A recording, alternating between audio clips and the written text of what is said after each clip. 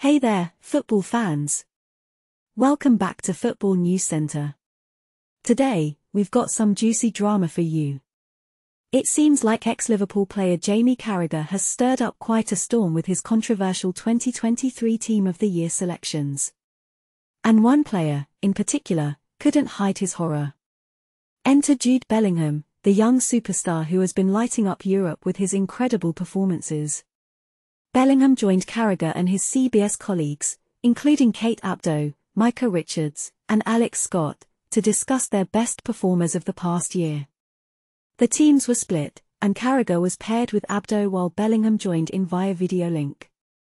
But things quickly took a hilarious turn when Carragher selected Declan Rice as his midfield superstar. Bellingham and Richards couldn't help but burst into laughter. Bellingham even commented, "I'm liking the look of Micah's team more and more."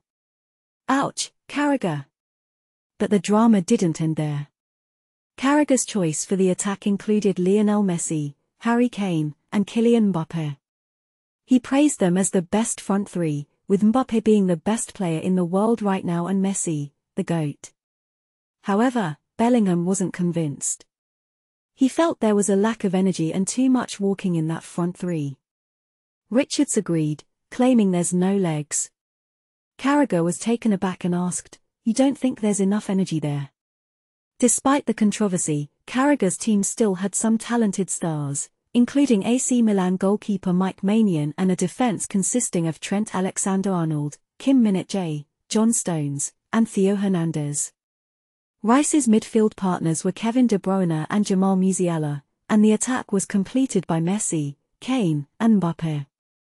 On the other hand, Richards and Scott had their own impressive team, featuring Premier League stars like Alisson, Virgil van Dijk, Mo Salah, and Erling Haaland.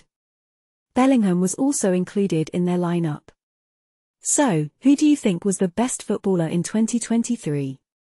Share your thoughts in the comments below. And don't forget to subscribe to our channel for more exciting football news. Until next time, keep kicking those goals.